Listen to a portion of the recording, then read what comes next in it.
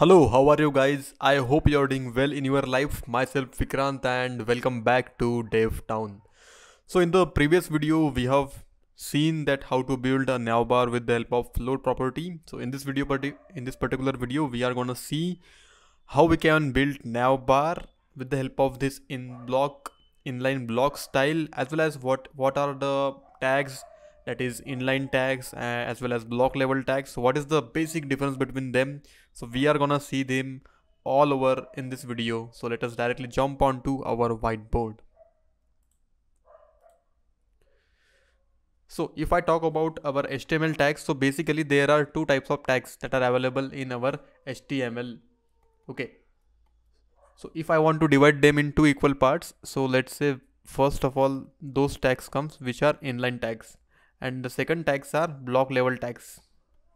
So if I talk about block level tags, we have div tag in that. Let's say for example we have the paragraph tag. For that we have the h1 and up to h6. So all heading tags consist of this block level. And let's say if I want to talk about inline tags, so we have a example of input tag, let's say.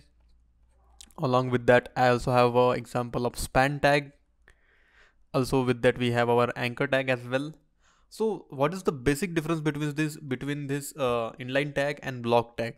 Okay, so this is actually, let's say I have included one tag. Okay, so what is the basic difference between this block tag? Block. Okay, so let's say this is my window screen, like a whole window screen is there. Okay, and I am writing something like this in my body in HTML tag. Let's say this is me, and I am just closing it. Okay, so it will get printed in my web browser like this. This is me. And if I try to apply a style over here in inline style, so in that case my this particular tag will not cover only this much space. This is me. It will cover the entire window size that we have. Okay, so how it is getting applied? So let us see directly with the help of examples, so that you are getting a proper idea of how this works. Okay, so let us go on to our VS Code.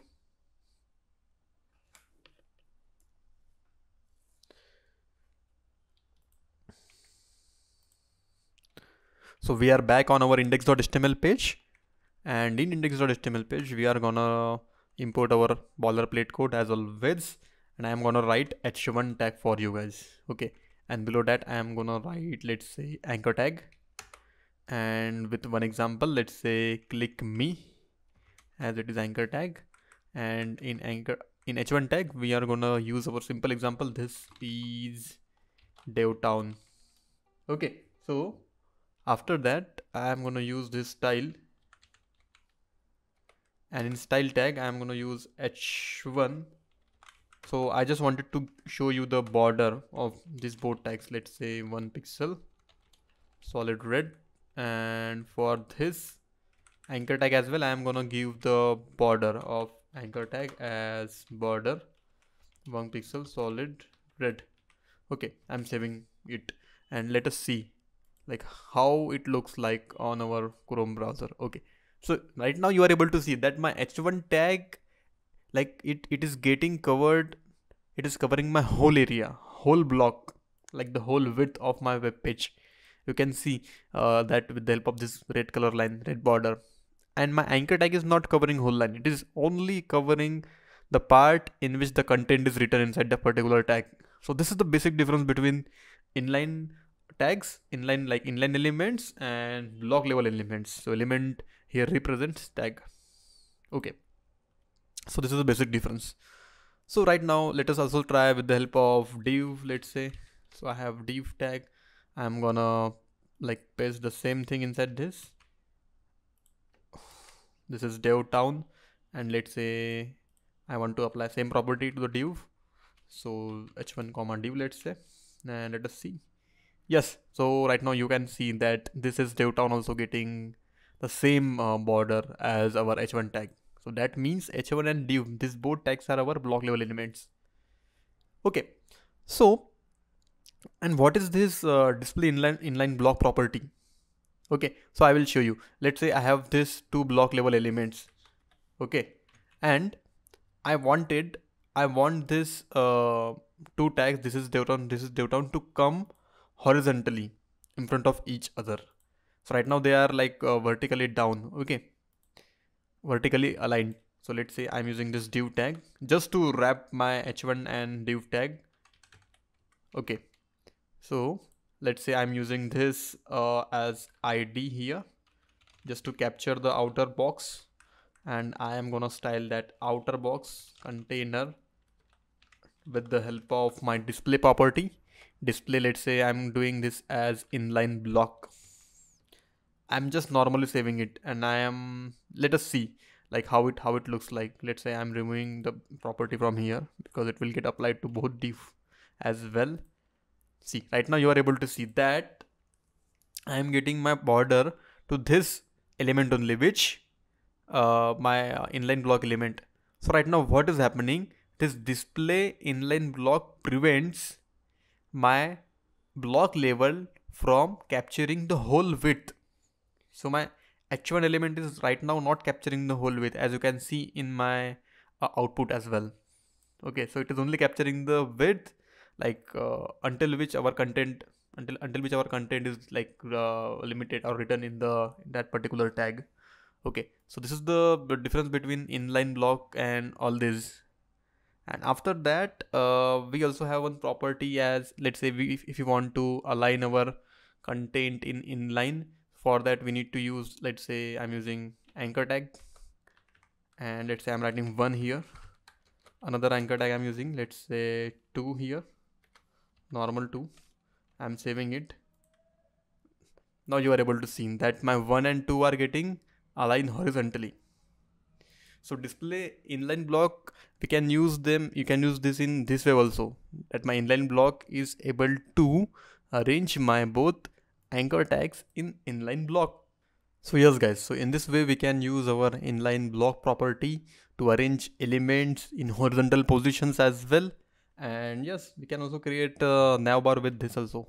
So let's say I also wanted to have some more links in here. So I will just rename it like this, 3 and 4, let's say. And I want my container to have background color of this beige color, let's say.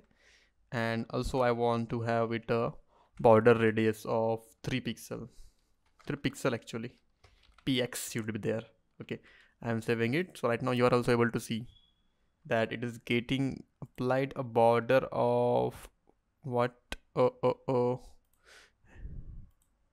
okay, so like making it inline block will remove the, I think will remove the background color. It is not getting applied. So let us see by applying the border color solid. So I am just trying to implement a different border color just to see whether it is getting applied or not. Yeah, so it is getting applied. So right now you are able to see that whatever area is capturing the, like whatever area the text is written, so that much area is only being taken use. So let's say I'm increasing the width right now to 600 pixel. So right now 600 pixel will be taken in use. Okay, and I just need to give the padding and margin to our anchor tag. So if I'm giving a margin of, let's say top down margin I want 10 pixel, and let's say 40 pixel of left right margin I want. So this, you are able to see the difference. And if I am removing the border from here, let's say, so right now you are able to see that a beautiful navbar is like placed there. Okay, so if I let's say if I make the width as 100%, so 100% width will capture the whole area, the whole window size actually. Okay, so in this way we can also like create navbar with the help of this inline block or display property. And yeah, so this is all about today's video. So today we got to learn about inline elements, block level elements, and display inline block property. So in the upcoming videos we are gonna see what is float and grid, so that it will make your navbar making construction, creating it very easy. So I will see you in next video, guys. Until then, thank you so much for watching. Bye bye.